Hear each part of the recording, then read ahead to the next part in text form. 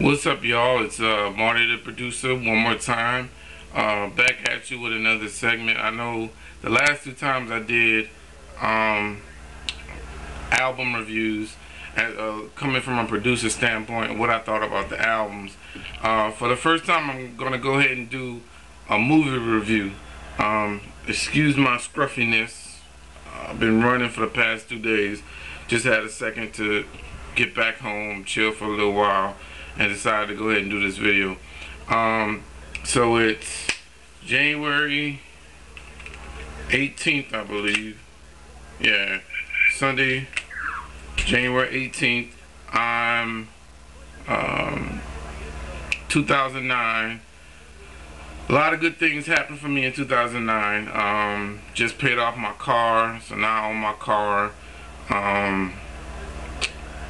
Making moves and with my production company, working on songwriting, producing. Miss J album, well, not her album, but the preview to her album is coming out this summer, so check it out. Been working on a lot of things, and this is just one thing to show you. Even during the recession, you know, some of us still getting cake. I just got approved. Well, actually, I just received, I went and checked the mail today and just got my Platinum MasterCard. Just so you'll see, it's not a debit card. The word debit's nowhere on it. And this is my name. Cover up that part. Alright, but y'all get the point. MasterCard sent me a platinum card, so that was tight of them, just trying to build up my credit. Life is good right now, 2009, I really can't complain. So I'm gonna get straight into it. Yesterday I went to see the movie Notorious.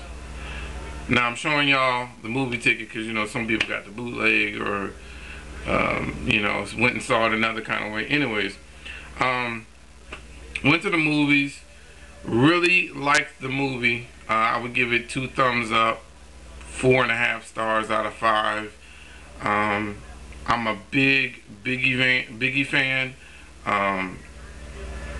That movie, I think, portrayed him very, very well. There's not too many things I would change about the movie. Really enjoyed myself. The guy who played Puff, I think, did a good job. The guy who played Big, I think, should get an award. He was very believable. There was a couple parts where I was like, you know, they could have changed up a little. For example, when he battled, when Biggie did a battle, I think the guy's name was Supreme or Preem or whatever. There's actually a YouTube video where Biggie actually does that battle. I would have wished that they would have taken, you know, Biggie's rhyme and like had the guy playing Biggie just like mouth the words. I think that would have made it a little bit more believable. Other than that, you know, everything else was believable. The lady that played Faith Evans, for some strange reason, she, like, her speech sounded like Faith, from, you know, from what I remember. Also, I don't know if Kim has ever commented, Lil Kim has ever commented on, you know, how she feels she was portrayed in the movie, but I don't think she really would like the way that the movie's portraying her to be. Granted, it was the lady who played Kim did a good job, but, you know, Kim showed her, you know, that she could rap, showed that she was close to Biggie, showed that Biggie helped her with her rhymes. Well, not really helped her, but gave her a few tips or whatever. There was a part in there where she was supposed to be the Marilyn Monroe of hip-hop. All that was cool, but then there was this other side that they showed of Kim that I don't think Kim really, you know, wanted to be seen out there. But anyways, you know, I'm going to check YouTube or whatever and see if, you know, Kim has responded to how she felt she was portrayed in that movie. What else? I liked how the movie started off. I'm not going to try to give away the movie, but I like how the movie started off with his death and how that happened, and then stopped it, and then went back to his childhood, and then brought you from the childhood all the way into the same scene that started the movie.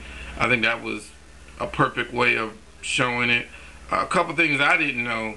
Well, I knew him and Pac were tight. I didn't know that, they thought, well, I knew they thought Biggie set him up or whatever. I didn't know that Biggie rushed down to go check on Pac, and I didn't know that Pac and Puff were speaking when Pac got shot. Puff was right there in front of him, trying to help him out or whatever, and Pac was communicating with him.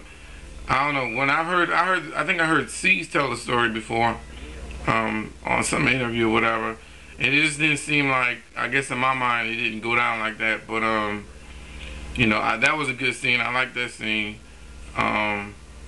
What else? Overall, like I said, the movie is great. I probably would go see it one more time before it hits the DVD. Good job, Puff. I know you had a hand in directing this movie or whatever. Really great portrayal of the life and death of Biggie. Like I said, one of my favorite rappers. Liked him over Tupac. Think he was a great lyricist or whatever. I think one thing that I liked about Biggie was the way he delivered his rhymes over the beat. The way he stopped and started his phrases, and how his voice laid over the track. Just basically he would fit his voice to the track. So that's all I gotta say. So until next time, just stay tuned. I'll be hitting y'all with more videos. Those beat videos will be on the way, so check that out. Like I said, I'm songwriting, producing, things like that, working with my artist Miss J. Check out. You should see a link on this side. No, I'm sorry, this side. You should see a link somewhere right there. Just basically shooting you to Miss J's website, letting her know what she's all about, and my website on MySpace, letting you know what, my past and to the present. So until then, y'all take it easy, and I'll see y'all at the Grammys.